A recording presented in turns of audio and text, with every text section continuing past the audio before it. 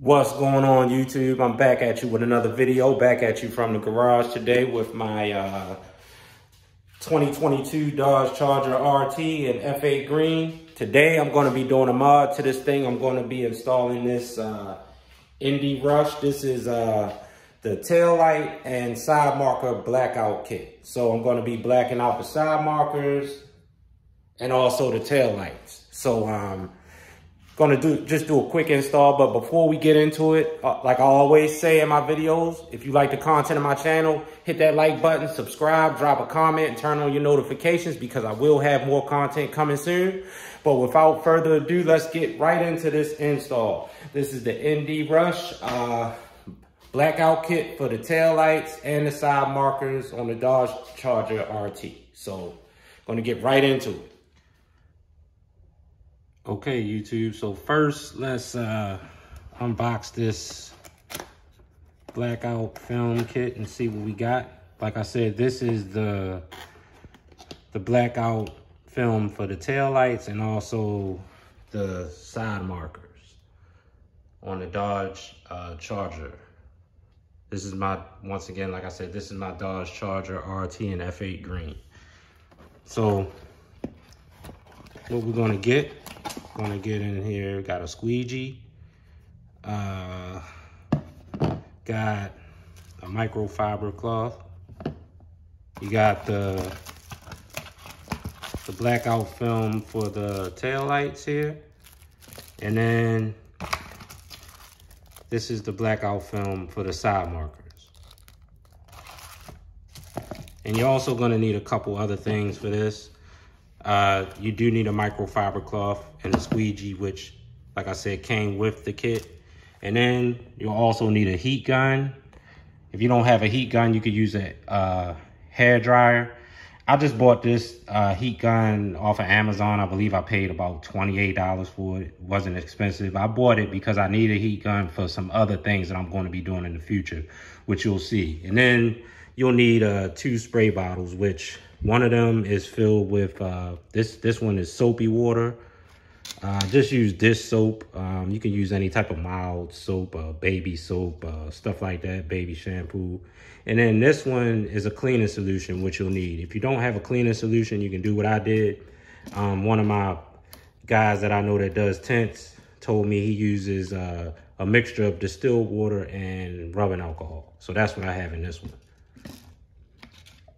So those are the things that you'll need for the install. So got all our supplies. Let's get right to it.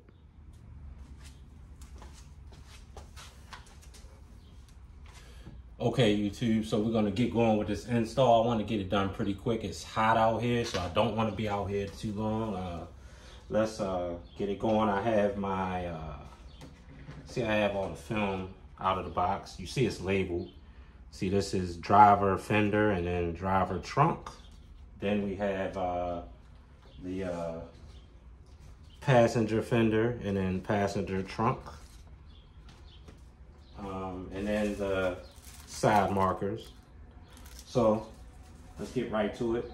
First thing I want to do is clean this window with this is my cleaning solution. I'm going to take the microfiber towel. I'm going to wipe it. Get all the any residue off. My car is dirty because it's been raining a lot out here. It hasn't been to the car wash, but I do want the lights clean when I apply this. So then, per instructions from my Tint guy, I'm going to spray this with the soapy water. He says this allows you to be able to manipulate the film after you put it on in case you don't get it perfect the first time. So I'm just gonna remove the film from the backing, which seems like it didn't want to come off, but there we go. So I'm gonna try to line it up. Let's get over here. I'm gonna try to line it up as close as possible. I'm trying to get a good angle so I can see this. Seems like the best angle. I'm gonna line it up. As you can see, the soapy water is working. It's helping me to be able to move it after I place it on. So there we go.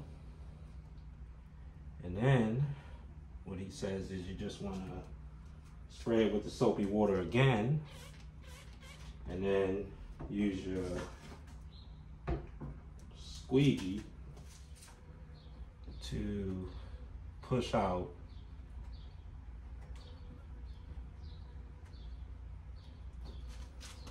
all of the excess water, aka bubbles.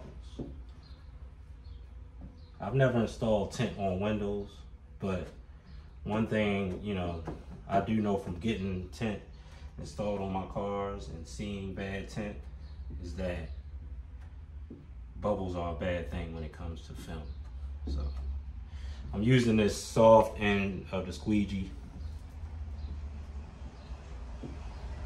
It has two ends, it has a hard end too, but I'm using the soft end. It's working fine and it's not scratching up the film or anything, but it looks good. This is my first time applying any type of tint or film to the car, period. So you guys are going through my first journey with me. I wouldn't try this with my windows. I paid to get my windows professionally tinted, but these tail lights, I figured I'd give it a shot, and if I messed it up, I'll just pay somebody to do it right. But that looks pretty good. I'm happy with that. So I'm going to do the same thing with the trunk light. Spray it with the solution, the cleaning solution. Wipe it. Get all the residue off, any residue. And then I'm going to spray it with the soapy water and pull this film off of the backing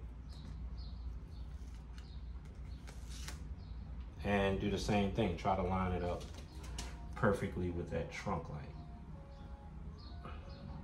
This stuff is cut pretty good. This stuff from NDRUSH, so it looks like it fits pretty, it's pretty spot on the way it fits. It doesn't go over the edges or anything. Goes on pretty straightforward. All right, so that's on. Now, spray it with the soapy water again and go over this one with the squeegee. Try to get all the bubbles out. Now, according to my tint guide, the only thing I'll need the heat gun for is if the edges are not smooth, which with this film, it looks like the edges are really smooth. So I don't think I'm gonna mess with the heat gun. That looks good. I'm happy with that. I don't see any bubbles. I think I'm good. I don't know if I'll need to use the heat gun, but I bought that heat gun for something else that I'm going to be doing with a couple of my pistols, so I do need it. So I'm still happy I bought it, but it doesn't look like I'm going to need it for this taillight blackout job, because this is smooth. This is on there smooth. And I don't think I need to put the heat gun on it. But yeah, so that's my driver's side.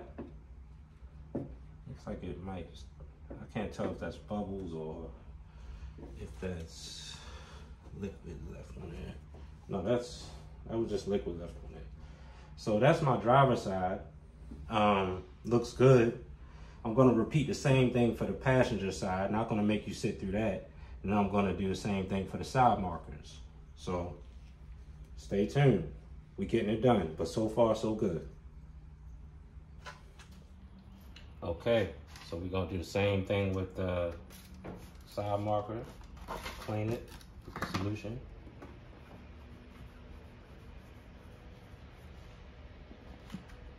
spray with the soapy water. See, got the film that's labeled driver's side front. Peel that off of here. Doesn't want to come off, of course, on that end, so we'll pull it from this end, and then we'll line it up as good as we can see it. We got a little bit on like that. I see some orange sticking out. That looks better. So we're gonna. This one looks like it wraps around a little bit, I guess, because you can see the marker wraps around. But that went on pretty smooth. So now we're gonna take the squeegee again and just push the bubbles out. Smooth it down. Looks good. I might have to hit this with the heat gun on the inside. We'll see. Looks like it's going on pretty good though. So we'll let it, I might have to hit it though. We'll come back to that. For now, let's just get the bubbles out. I like that. That looks good. Like I said, it looks like we may have to hit this one with the heat gun. But that was pretty simple. Let's get to the back. Okay, so we're going to repeat our steps. Spray with the cleaning solution. Clean it.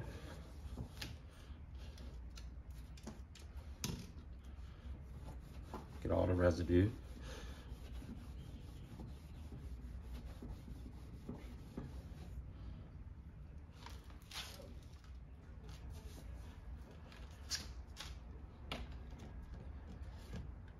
We'll spray it with our soapy water and add the film.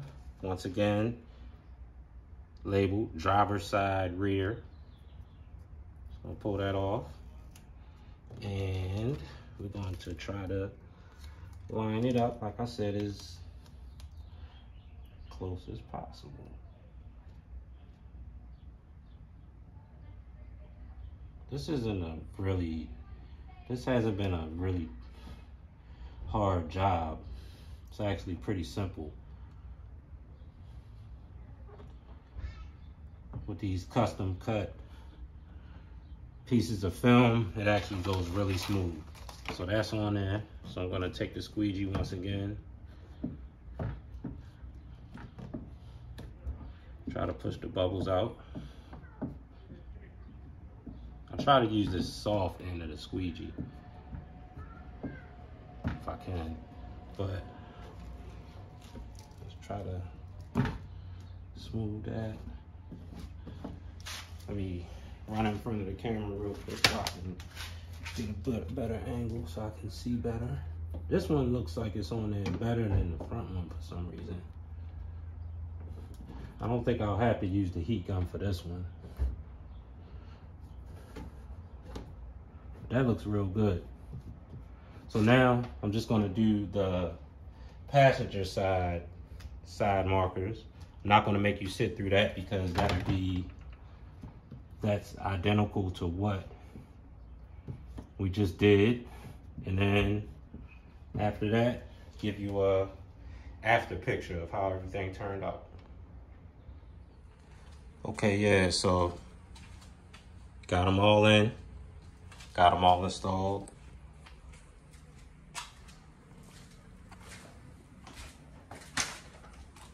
Side markers. So, gonna pull it out of the garage and give a good picture of what it looks like, you know, out in the sun. And I'm gonna clean it up. It's supposed to thunderstorm, so I'm gonna wait a little bit. And then I don't know if this film has to sit for a little bit before I can wash it. But I'm gonna chill for a little bit and then take it out and wash it and give you a good good after video. But this was a pretty easy thing. Only took maybe 30 minutes.